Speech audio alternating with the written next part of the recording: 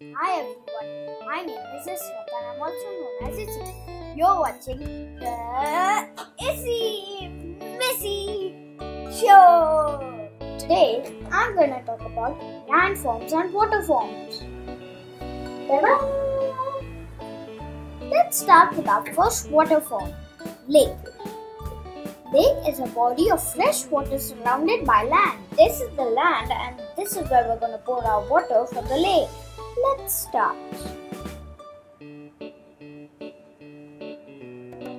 Look at that. That's what I call a lake. People can also go fishing in a lake. It's lots of fun. Moving on is island.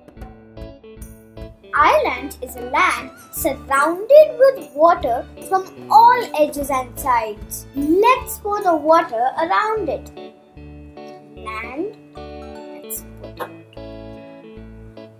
So, there's a land over here, and as you can see, there's water surrounded by all sides. Land, water. Land, water. Next is bay. Bay is a body of water partly surrounded by land. Let's put some water in and turn it into a bay. Now it is a bay. Moving on, cape.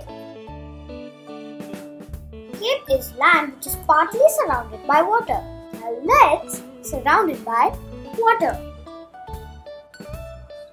So this makes it a cape. Looks like we got a little puddle in it. Never mind. Moving on is strait.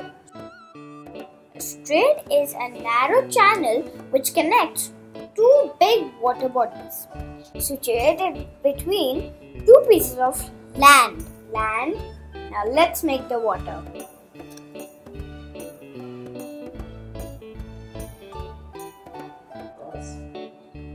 So this is a strait. So next is isthmus. An isthmus is a narrow strip of land which connects two large bodies of land surrounded by water on either side. Now, land. Let's make our water.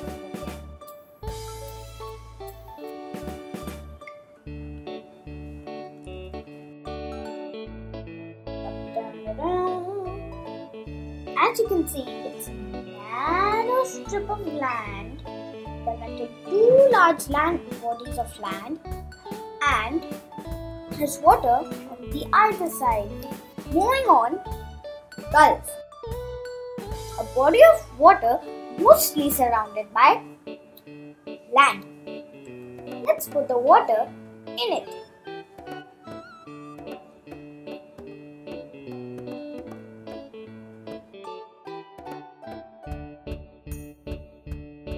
So you can see this is a water body and mostly surrounded by land. It's called a gulf. Next, peninsula. A peninsula is a body of land mostly surrounded by water. Land, let's put in the water.